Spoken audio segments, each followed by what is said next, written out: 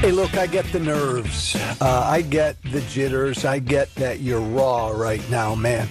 I get the 2016 flashbacks. I get that you think about that night in 2016 when Donald Trump did what damn near nobody thought he could do. I get all of that, man, and you're snake bit. You know what's going to happen again. You're scared to death.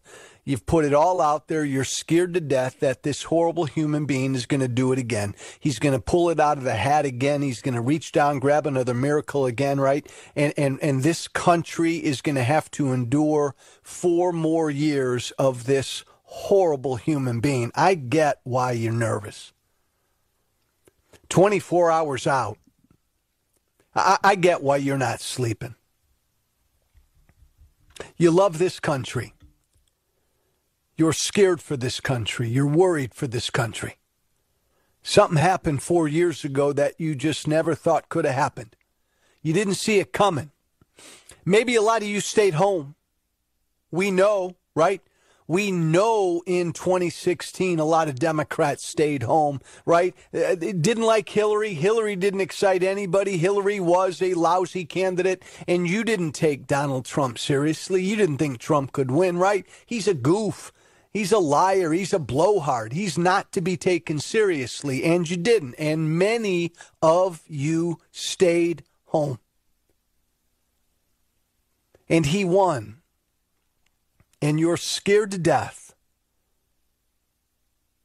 that that's going to happen again. And I can show you every poll under the sun right now.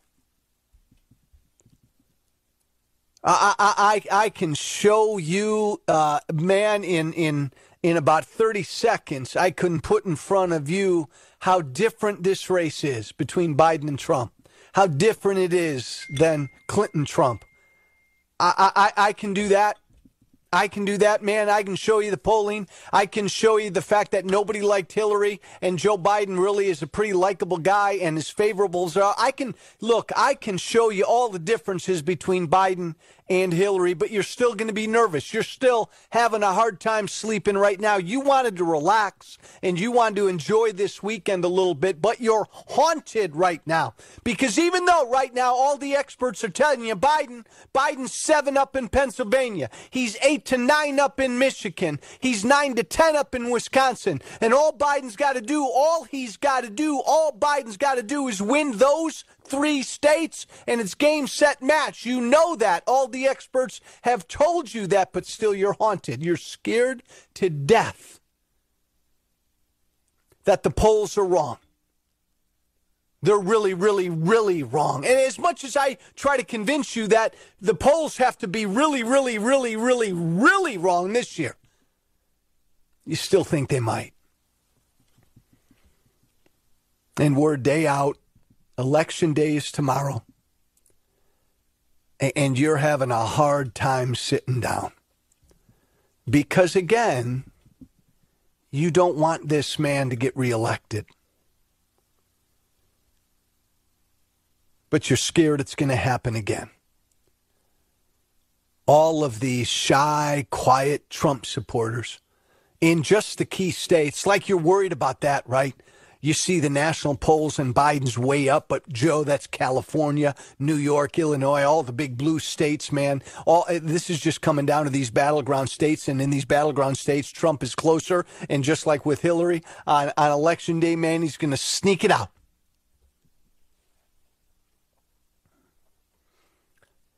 I hear you. I get it. And as Bill Clinton once said, I feel your pain. I'm not a Democrat. I'm a proud Tea Party member of the resistance, of the Trump resistance.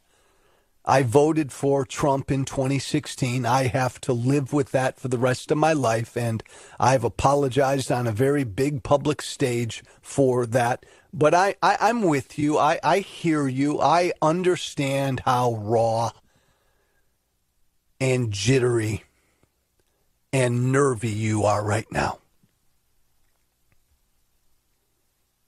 But I'm going to tell you something this Monday, this election eve. I'll be honest with you, because I can only be honest. I don't know what's going to happen tomorrow. I don't know who's going to win. I'm more informed than the average bear. I'm going to tell you what I think is going to happen tomorrow. And I'm not telling you what I think is going to happen tomorrow so that you'll sleep better tonight, so that you'll feel better, so that you can get rid of your jitters and your nerves a little bit. I'm going to tell you what I'm about to tell you because I believe it. And again, I could be wrong. We all could be wrong. Everybody can be wrong. But I'm going to tell you what I'm going to tell you right now because I believe it. I believe Joe Biden's going to win by a lot. I don't believe this election is going to be close. I believe he's going to win the popular vote by 8 or 9 million votes. That doesn't matter. But I think Joe Biden is going to win damn near all of the battleground states. I think Biden's going to win Wisconsin. I think he's going to win Michigan. I think he's going to win Pennsylvania. I think Joe Biden's going to win Florida. I think he's going to win Arizona. I think he's going to win North Carolina. I think he's going to win Georgia. And I think Joe Biden has a real good shot at winning Texas. I think Joe Biden is damn competitive and could win Ohio. And I think Joe Biden might even win the state of Iowa. I think he's going to win by a lot. Now, if you've voted, thank you. Your job is not done.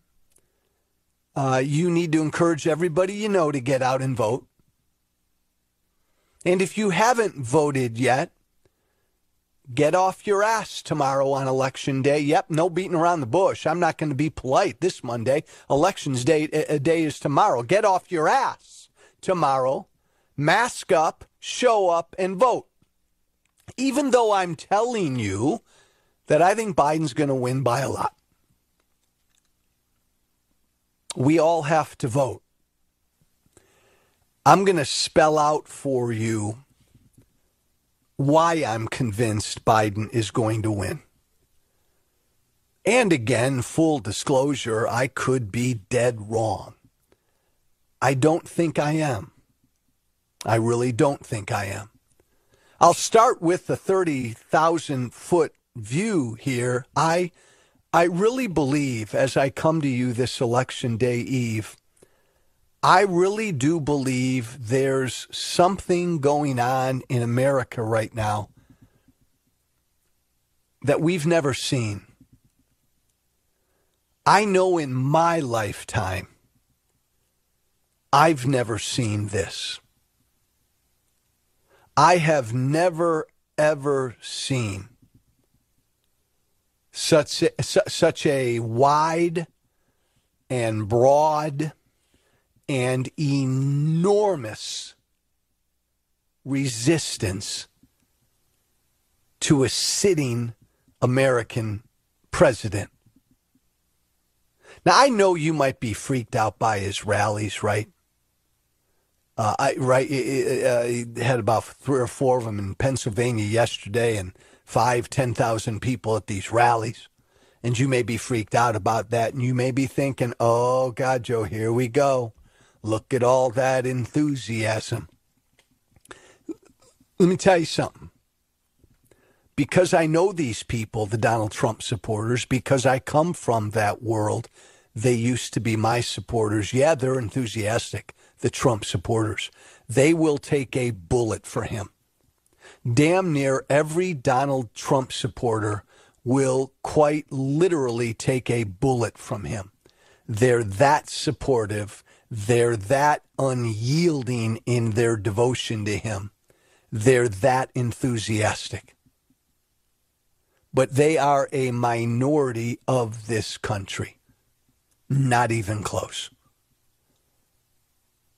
That's a minority, a small minority of the country that you see at Donald Trump's rallies.